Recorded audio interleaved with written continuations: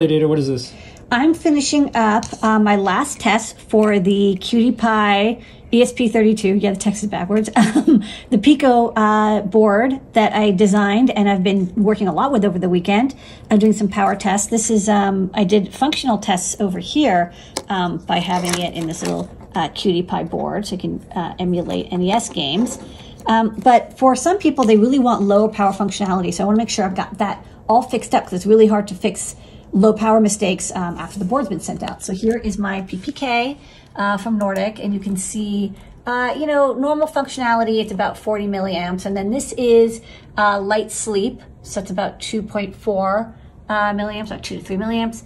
And then for deep sleep, when I turn off the neopixel, I get down to about 70 microamps, which is great because the chip is about 50 microamps and the regulator is also about 20. So total about 70.